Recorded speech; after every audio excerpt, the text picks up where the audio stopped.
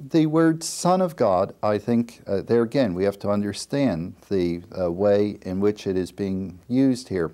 This takes us into the mystery of the Trinity. Don't forget, we're trying to understand God. And when we try to understand God, we are trying to understand something or someone who is in a totally different category than what we are. But I think there is unity, and there's only one God. We don't worship three gods, Father, Son, and Holy Spirit. And it's not three manifestations. He manifests himself as Father and manifests himself, or he acts like the Son, then he acts like the Holy Spirit. That was what Sibelius said, and the church rejected that too as well. But they felt that the Scriptures, and we feel too as well, that there are three centers of self-consciousness, and yet there is one God.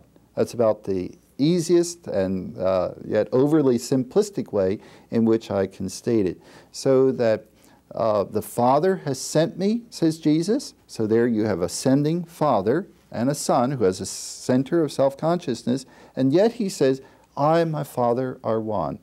That's the mystery of the Trinity, and yet that's the glory of God too, that he is one, and yet he has been sent.